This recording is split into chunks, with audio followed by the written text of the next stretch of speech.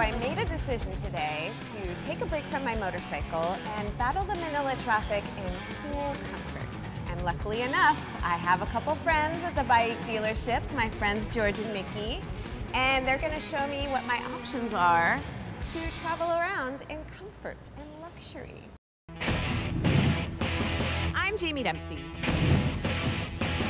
and I'm back in the Philippines. Here we go! Exploring the country's capital, Metro Manila. Oh, I think this is actually happening. I have no idea what to expect. I'm strong, like whoa. That's all, go! I feel like queen of the world. Let's roll! So Mickey, what have you picked out for me? So we've narrowed it down to two choices for you, the bike M60 and the bike BJ20. All right, sounds pretty sweet. Let's see what they look like. Let's go. Let's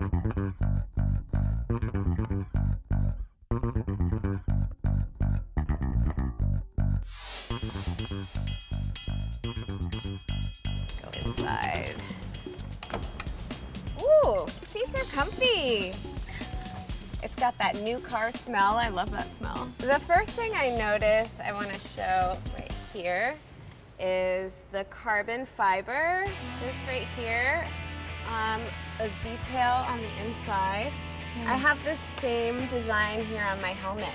Oh, okay. So it matches. Pretty nice. Yeah. And then since you described the design, actually like this one, the red trimmings, this is actually a Mercedes-Benz design that was patterned here because actually bike is partly owned by Daimler, who makes Mercedes-Benz vehicles. Wow. By the way, this unit has panoramic sunroof. So what? Whoa, hold everything. Yes, you had me at panoramic sunroof. I just opened it for you a while while ago. There you go. So cool. Hello, everybody. All right, well, let's see what the other model looks like. All right, let's go.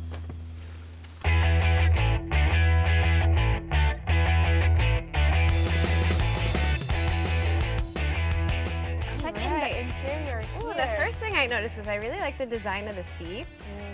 How it's white and black. Are these leather as well? Yes, they are leather as well. And then look at the screen here. You can see that it's already digital cluster. Oh, that's right. Yeah, there's two types, like here, you can see like the door open. And then even the tank, gas tank, is also digital. Everything is digital here. Also very high-tech and very space-age looking.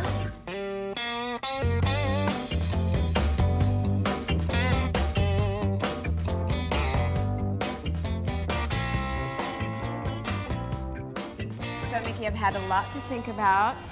They both have really great things going for them. Which one do you think says Jamie? The BJ20. It's an SUV. She's totally right. That's the one I chose. BJ20 it is.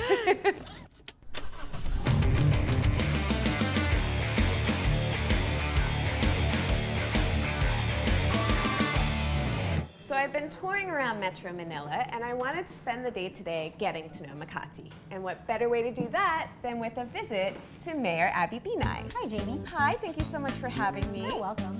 So normally when I come to the Philippines, I head straight out to the provinces. But this time around, I wanted to get to know the different cities of Metro Manila more personally. And I thought you could help me do that with Makati. I'm the perfect person to ask. So good thing you caught me on a break, so it's time for some coffee. I'm always down for a coffee break. Let's do it. Coffee. I know that cities are always growing and changing and developing, so I'm curious, what are the changes that Makati is going through right now? Well, ever since I started, we are pushing towards digital or smart cities. And that will be our backbone for our other infrastructure projects. So it's like building our own telco. So, well, first we have to resolve is our issue of traffic.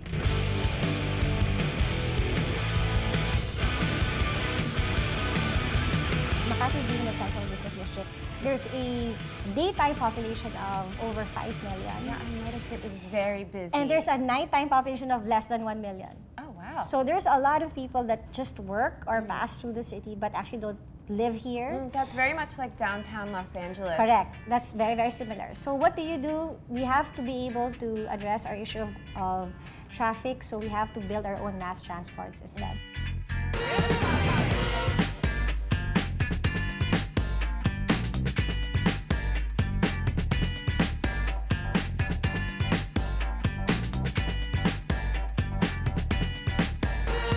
So, Makati being the central business district, we are also very prone to bomb threats, and we have to make sure that the city is always secure. Even when people are sleeping at night, they sleep well knowing that we have eyes and ears everywhere. So we have existing over 100 CCTV cameras, and it is access to our command center that we built in 2006, but we have recently upgraded them for live streaming. So we will be able to respond quickly in terms of disaster. So I'm giving you free access, VIP access, to be able to look at our C3. That is so cool. I've always wanted to be in one of those rooms with all the screens and all the action going on. So you're going to be your own 911. This is going to be awesome. So it's that way. All right, off I go. Let's roll. Let's roll.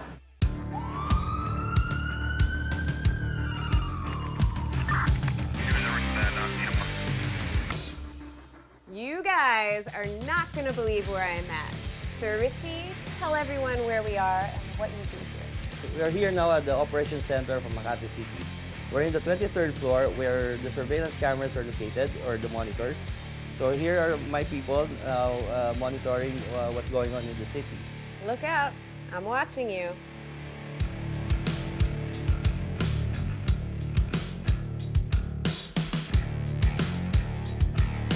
Okay, here we are at the workstation. Sir Richie, what are we looking at? Right here are the different streets of Makati City, like in J. Rizal, Makati, and J. Rizal, Makati Avenue. These are icons for different cameras. Like this one, these are body-worn cameras by our PSDs. So they're monitoring the traffic situation in the city. So this happens 24/7? Yes, definitely, 24/7. Like any other operation center in the world. So this 24/7 just to ensure the safety of the people in Makati City. And these people over here, right at our back, they work very hard for 12-hour shifts.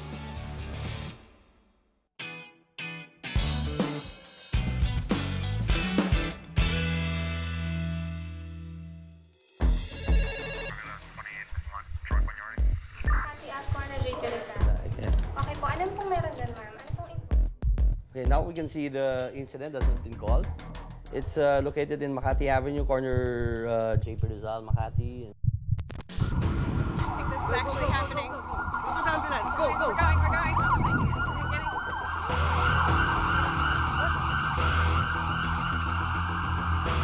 Guys, where are we going? J. Rizal, corner Makati Ave, the location of the incident of motor vehicular accident. Motor vehicular accident? The technical term for a very, very bad accident. You can see outside the windows, everybody's looking and giving way to our vehicle. All right, we're almost there. All right, we've made it to the scene. Wait. Okay. Oh my God.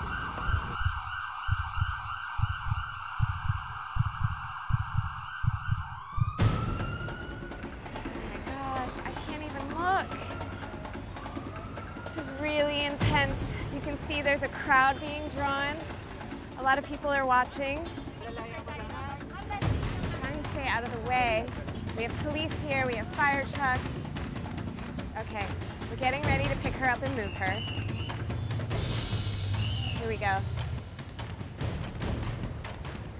All right, very quickly, the team responded so fast, jumped out of the car, got to her wounds, cleaned her up, secured her nicely on the board, and already we're ready to take her in for care.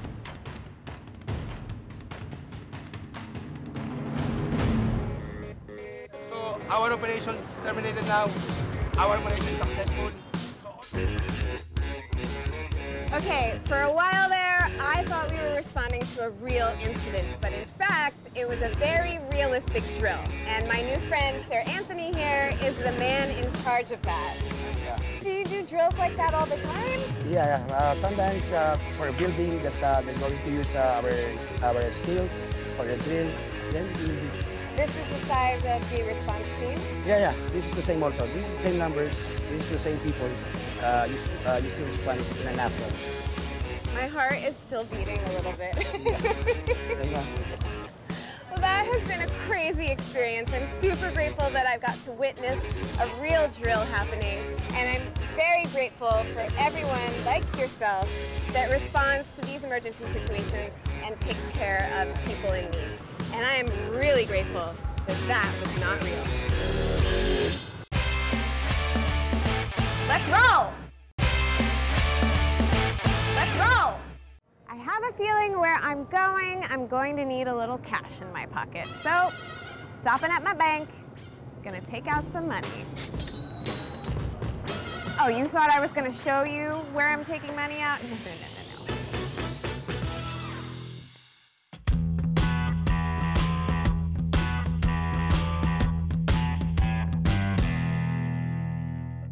I'm here visiting my friend Krazykyle, the Pinoy picker. Hi. We have a crazy amount of awesome stuff in your shop. Yeah. People might not know this, and I certainly didn't know this before I met you, but what exactly is a picker?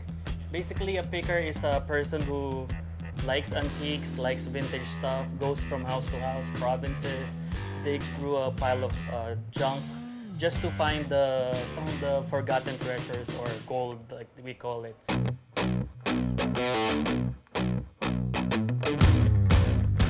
But one thing that caught my eye was this massive bottle wall. Yeah, this is here. my addiction now. Here. The vintage and antique bottles from all over the Philippines, from the 90s, 80s, 50s. I even have some pre-war bottles in here. So, All from the Philippines? All from the Philippines because for the collectors, they want the locally made items because, of course, it has the history and it has nostalgia. You have to have a little bit of historical knowledge to know which bottles are worth value, then which ones are no longer in existence. For example, this bottle is 7,500. It's from Balintawak, Quezon City. So it doesn't exist anymore.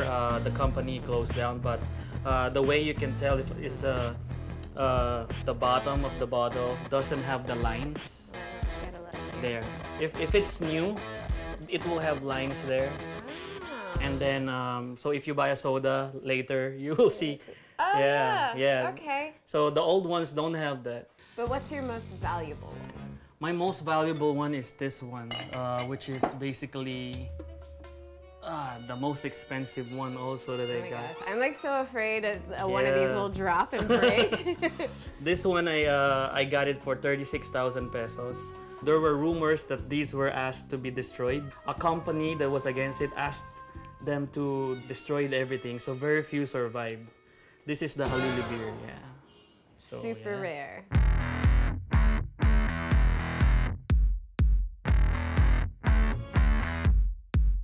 Well, Kyle, I want to go out and pick something special, but first I need a couple of tips.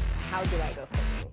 Well, the biggest tip I can give you is once you enter an antique shop, you look for the most expensive item in the store and then you buy it for me. I was like, wait a minute. Okay, well, can you point us in a direction we can go to? You're going to go with me, right? Well, let me show you the underground of Makati where the antiques are and the vintage items are. Okay, Yeah? we are going to the underground, Bangkal.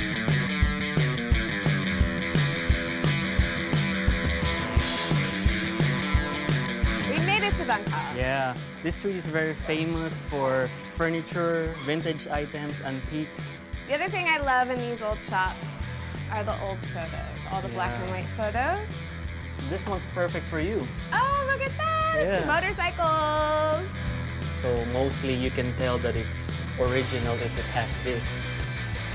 If you see the embossed seal right there at the bottom, you would know it's not a reproduction or a reprint.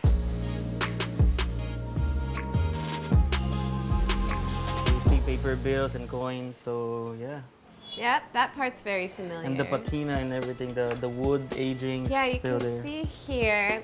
I know a lot of people that are very into vintage cars, and they're always saying, don't paint it, keep it patina. Yeah, But just fix the engine mechanics. and then keep the outside like that. Let's see.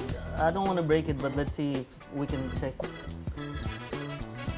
Oh, There. look at that! There it is. Wow, there's some authentication.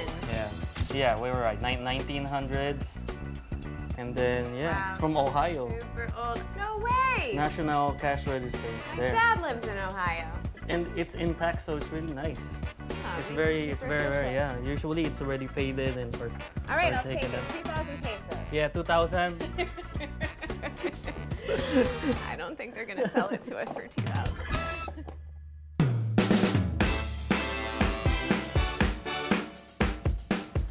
Hello. Hello, Jamie. Hi. I've been expecting you.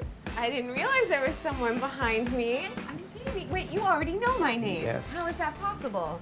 It's impossible not to know you.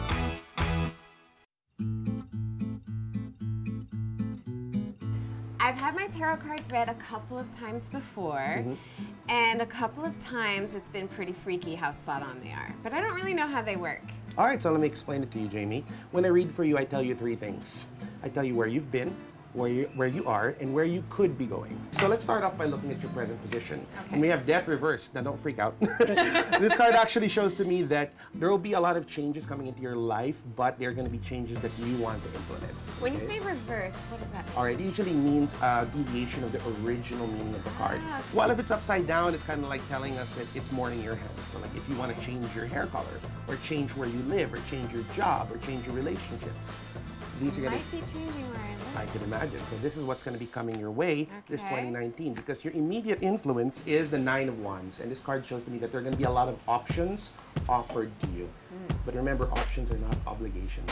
Options are good though. Exactly. Okay. Because your hopes and dreams show to me that you're a perpetual learner. And one of the secrets that keep you so young and beautiful is that you're always letting new things into your life. Okay? True. You don't want to become stale. And as long, I mean, even when you're into your late 70s, you're still going to be allowing new things, new energies, new ideas, thought forms to enter your life because you have a very open mind and an empty cup. That's true. I'm going to be a hip old lady. I can imagine. Because for the last card of this simple spread, your future influences shows to me more travel. Okay. Actually, it shows to me you're going to be seeing even new parts of the world that you haven't seen before. The gypsy in you will continuously be on the road for the coming year. That does not surprise me. Thank you so much. Well, it looks like I have good things in store for me in the future. I'm going to be traveling, I'm going to follow my intuition, and just be open to new experiences. Always be groovy.